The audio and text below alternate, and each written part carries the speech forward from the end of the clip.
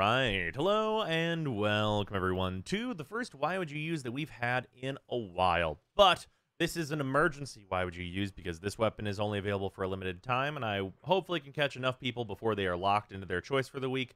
That is not this.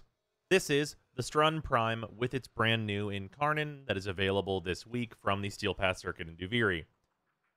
This weapon, I would not be surprised if it is the best INCARNON we see of the initial lot of INCARNONs we have to choose from, because it is extremely, extremely good. It is very competitive for being one of the best weapons in the game.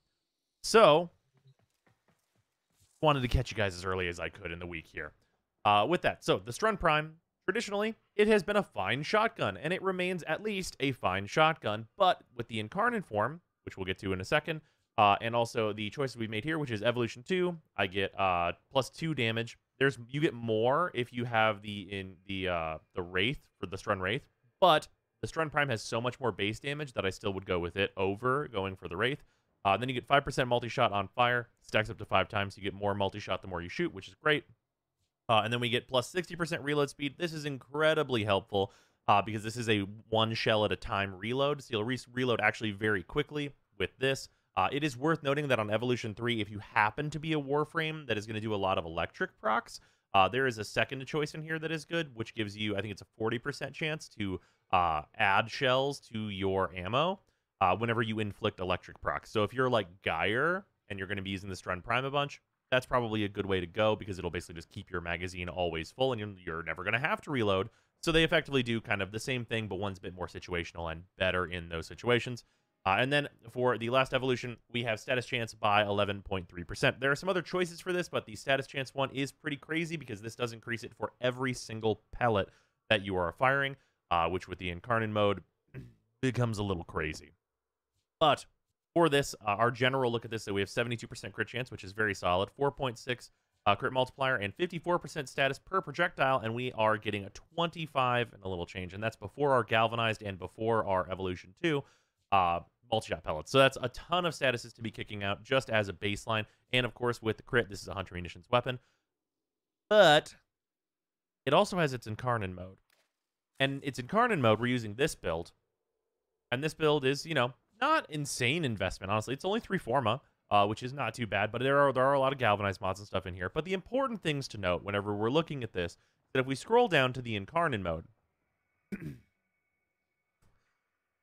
has 144% critical chance with a 7.1 multiplier and has 546% status.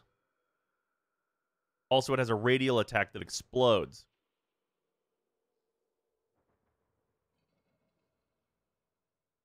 So that's pretty good. That's it's pretty strong. It is yeah, it's up there in terms of how good it is. And pretty standard build otherwise. We're on viral heat and all that good business. We're on merciless, which the reload speed on top of this gives us a total of plus a 90% reload speed, so we reload very fast, getting damage per kill. Savvy. I will note this weapon is so good that we're using like the 500% status, and we're going to get at least 5 statuses. So that is going to normally give us at least a count of, like, absolute worst case scenario, pretty much. We're going to get at least a count of 3 for this, which is over, like, what is that? Like 240% additional damage on our second shot. The whole thing, though, you don't usually get to the second shot.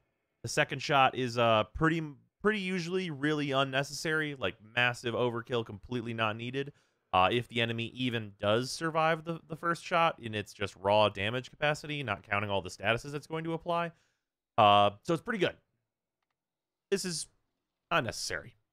Galvanized acceleration, worth noting, is very, very convenient, especially when you're using the main mode, just for that extra range, so that you can just, like, you know, just get better fall off. If anyone doesn't know, the projectile speed increase actually makes it so that your fall off is better for shotgun weapons, which is the place where it's usually notable. It actually does it for all weapons. So this is actually really nice for making it so that damage can carry a bit further, which is convenient. But yeah, we're just gonna show what this does, because it is like a much stronger semi-automatic opticore Also, it has a hard time charging on weak enemies, which is worth noting.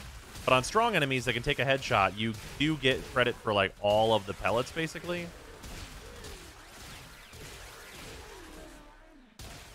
Yeah. That person's dead. Bang. Bang. Bang.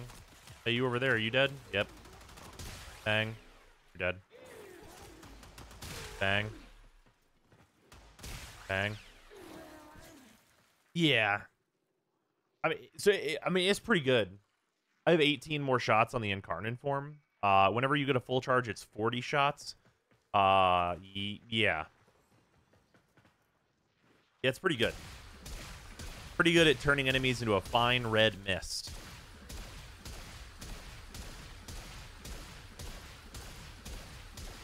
Yeah, it's just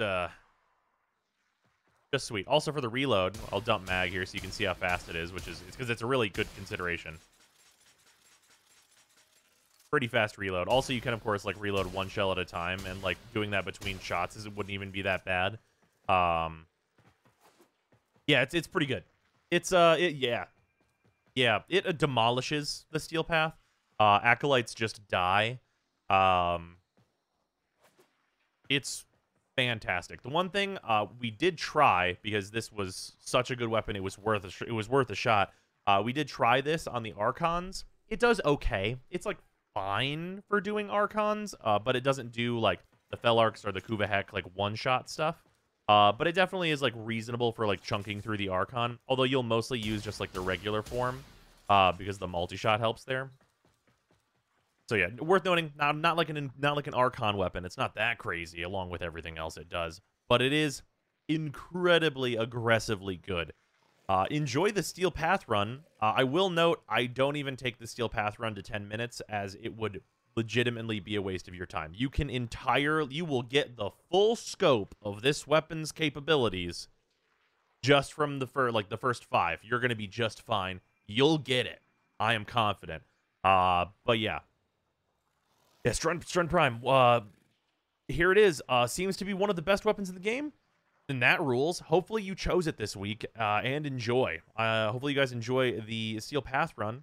And I will see you tomorrow to talk about the bow, which is not as good. Time for War Crimes. Time for War Crimes.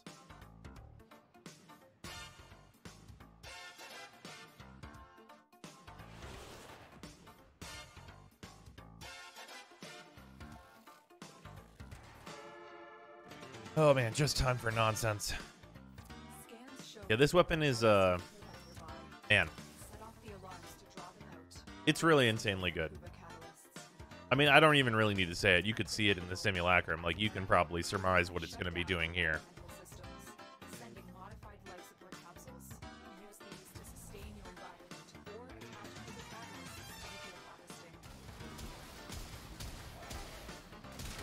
Full charge, let the mayhem begin. I will not be using Roar. Well, maybe I will a little bit, but I clearly won't need to. And Roar is actually kind of a downside, because if your main fire kills them faster, it means it's actually a little harder to charge the Incarnon fire.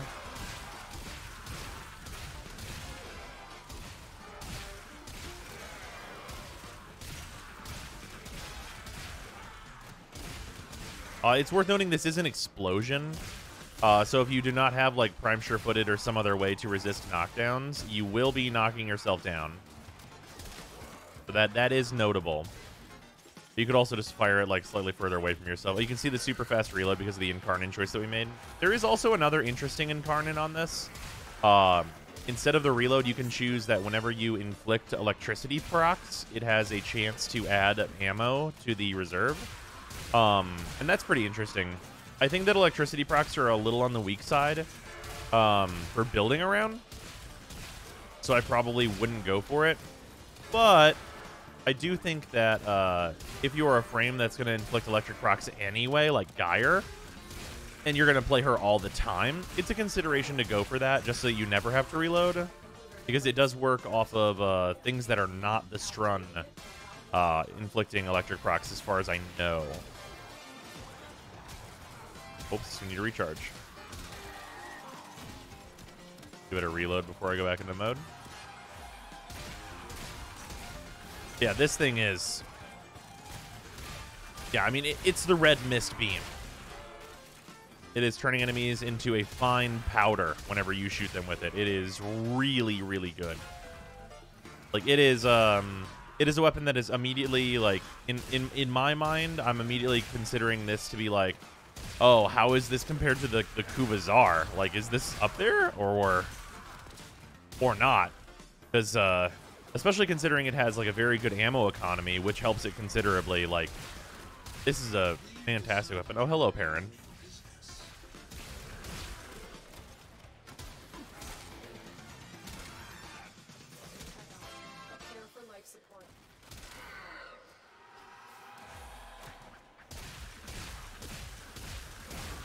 Here's all Perrin dudes.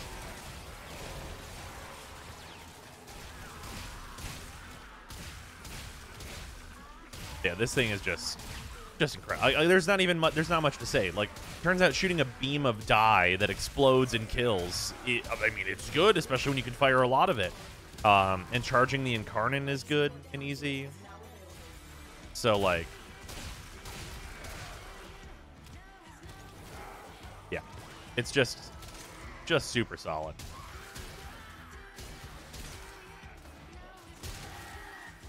Yeah, there we go. Charged up. Yeah, just some, like, well-placed shots at head level into a crowd is plenty. Yeah, and it has, like, just enough raw to get through Eximus quickly and, like, be good against enemies that aren't super vulnerable to status, while also having the status that makes it so that it can chew through enemies really quickly, and you can, like, mostly kind of, like, fire and forget them, because you can just, like, shoot once and then the slash procs will take care of the rest if you just wait, like, a moment, which is always really good. Like, you always love to see that play pattern on enemies because it means that you can, like, kind of differentiate, like, the way that you're using the gun, and makes it kind of overall more efficient for you to play that way. But yeah, it's good. It's good. Yeah, there is, I mean, I don't think that there is even a question about whether or not this is a good gun now. I think it's just that it, like, objective fact. I cannot imagine someone being like, oh, that's not good enough. It is, yeah. Also, I will say I feel bad for anyone that is not picking this week and is going to have to wait like a month before it comes back around again, because we do know the INCARNON schedule. That being said, I didn't pick the Latron this week, so I'm going to be sad about that. Oh, violence is here.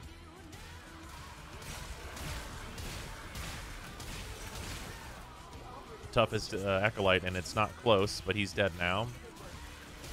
Anyway. Yeah. You know, honestly, guys, I'm going to call it. I really honestly believe you guys do not need to see the other 5 minutes of me obliterating these enemies. Like, if you need to see more of me obliterating these enemies, I was doing it for like a half hour straight on stream yesterday, so go check out the Twitch. But we're gonna head out, because I mean, I don't know. I don't think y'all need to see anymore. I think it's pretty obvious what the performance of this weapon is at this point. Like, one Acolyte in, I think it's pretty clear that this is a melt ray. That this does not care about enemies, like, pretty much at all. Like, heavy Eximus, like, who? I don't know them. It just chews through it. It just chews through everything. Is the exit this way? Yes, it is. Yeah, it's just insane.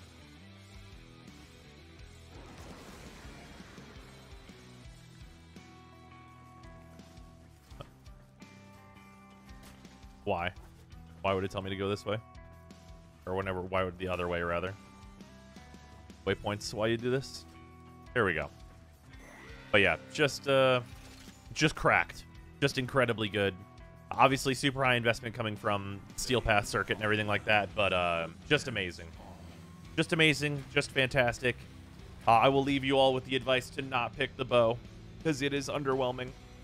If you're making your other Incarnon choice, you should definitely choose the Strun, and probably not choose the bow. But yeah, that's gonna do it. Hopefully y'all have enjoyed the video, and hopefully y'all pick the Strun, because it is an experience.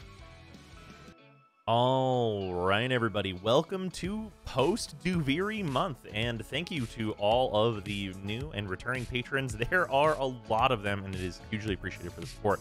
But we have our $10 patrons: Alex Parnham, Arbiter Daydream, Brutus Salazar, Dylan Dworsky, Ethrain, Hafan, IQ is Thick, James Harsthorne, JC4 Science, Jesse Richens, Joshua Adams, Lou Zanth, Alec X. Williams, Minty Ginja, Michta, Paradise, Tamrielic Wastelander, Zach Zahner, and Zerafir to thank especially. But thank you very much to all of the new patrons and everybody that has jumped on board since like Duviri in this last month.